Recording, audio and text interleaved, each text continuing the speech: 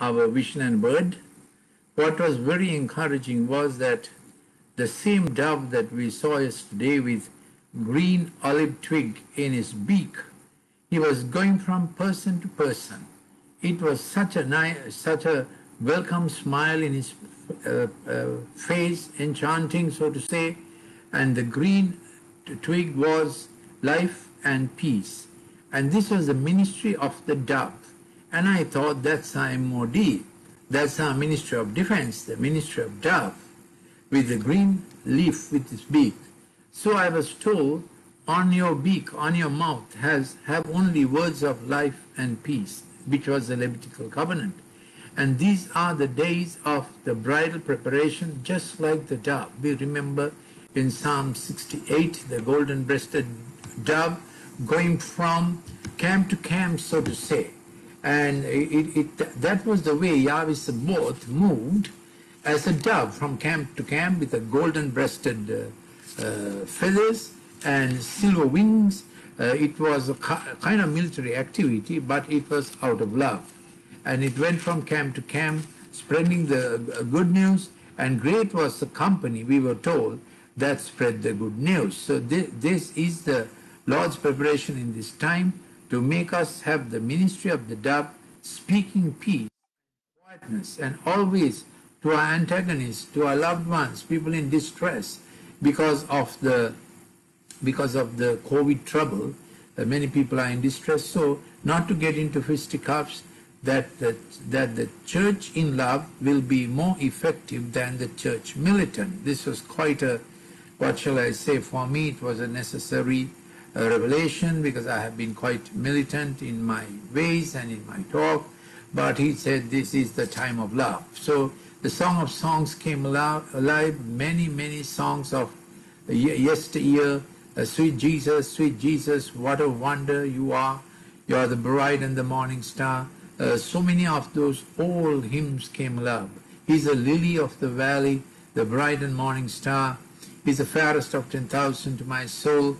And then, while the ministry of this dove was going on with romance, with love, and the cooing of the dove, mourning like a dove, so many expressions of the dove we know in the scriptures. And there was a night vision of the Lord very militant.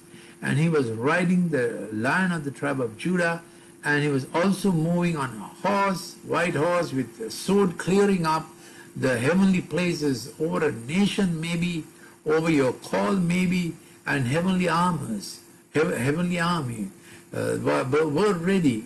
Heavenly armor will enter the land. The battle belongs to the Lord. That's the sense I got. But while the Lord is getting ready with military readiness to defend the bride and to come into every nation, we were asked to get ready in love for a season of love. It was like the spice garden of songs to Song of Songs, and then it was like the Song of Songs, chapter 6, verse 12, clad with the sun in its brightness, in its glory, and with the moon in its gentleness. This was the sense that the Lord was moving in us, and great would be the company that moves in this new season. The Lord opening the doors of heaven from Psalm 78, the Lord opening the doors of heaven, the Lord striking the rock and giving streams of water. It is all done by Him. And while His provision will be endless for His people, He is asking us to move in love, move in peace, move in kindness, move in conciliation, and that He will take care of the military part of it. This is what we need to know, that the Lord will take care of the military movements, the battle readiness, but we are to move in love and we are to move in quietness. This is the two different pictures of the dove, the bride getting ready like the dove, and spreading such a smiling face, such an alluring face. I was very attracted to that face when the bride was moving like that. At the same time, the Lord, the King of glory, preparing for His battle, and nations are getting ready. So how will a nation be saved when the bride enters into bridal adoration of the heavenly bridegroom. And Sri Lanka had a great revival moment in Ceylon Pentecostal Mission from 1923 to 1953. They captured so much of the bride of Christ, the glory, the company of the Lamb, the Zion company. Oh, marching to Zion, beautiful, beautiful Zion, marching up to Zion. That is from Isaac Newton. So even in that movement, they really knew the people of Zion, the people who will have authority because of the bride. Psalm 2, we know, is all about the city of Zion and the King of Zion moving through his people. But we need to be the dove that loves and spreads peace and put that pleasant, smiling face. Our antagonists, our protagonists, and have no barrier like that, have no prejudice about whom God may bless. God will bless one and all. Yes, this we must remember, that God has no prejudice. He gives chances again and again. That is why we take the message of the dove, the attitude of the dove, and as we move in the campfires, we move from camp to camp, as Psalm 68 says. Beg your pardon, yes. We move from camp to camp, as Psalm 68 says. From camp, while the campfires are burning, we move. Blessed the Lord who bears our burden, the God who is our salvation, the God of deliverance. Repeatedly we got this word, Psalm 68 verses 19 and 20. Then the Lord, the Lord will move like the dove with the golden breast, and it will be a great company. Your God has commanded your strength. And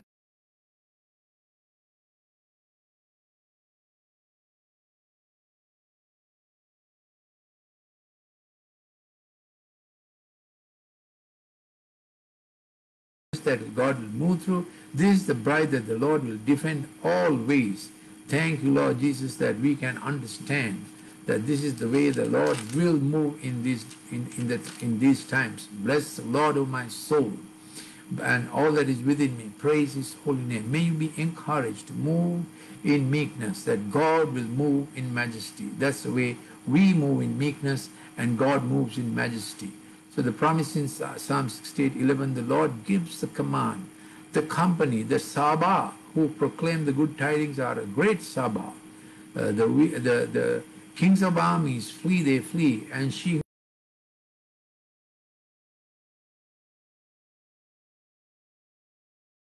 wings of a dove covered with silver, and his pinion, the breast feathers, are glistening gold. This is the moment for the bride, while God gets ready.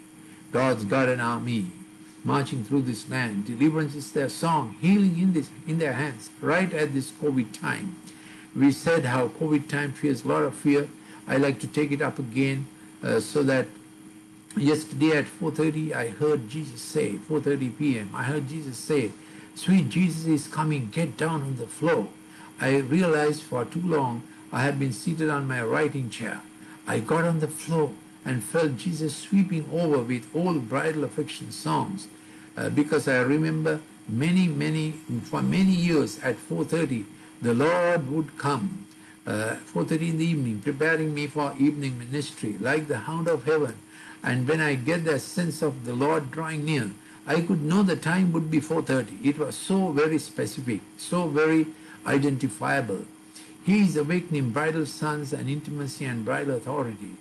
As the church bridal songs, and as the church prepares as the dove, heaven moves for such a bride with heavenly armies. Jesus rides as the Lion of the tribe of Judah. At family prayer time last night, the vision was Jesus battling for his bride. Heavenly armies in array. Bright as the sun and fair as the moon. This is the way, and he'll bring us to his banqueting house, Song of Songs chapter 2. So it was all agog. And remember, this is the ministry of the dove, our MOD, our ministry of defense. Yes, he'll bring us into his banqueting house, and his banner over us is love. Always the victorious banner is love. We must never miss this, never forget this, that the victorious banner of God's people is love. And I'll add this COVID time. Yesterday we said we will move like dove with a green olive twig, and we will not be like a raven who picks a bone all the time. We will not get into cantankerous arguments over something or over nothing. So we want to bring cheer and kindness to all COVID positive people. They need empathy and understanding. Any kindness we can extend. COVID is an equalizer of mighty and small. Every cough and fever is now under condemnation.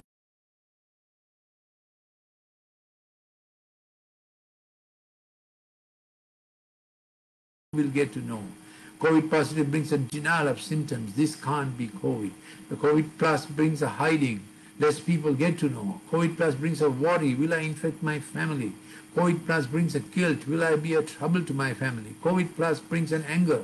This government or whoever, and we start blaming anyone.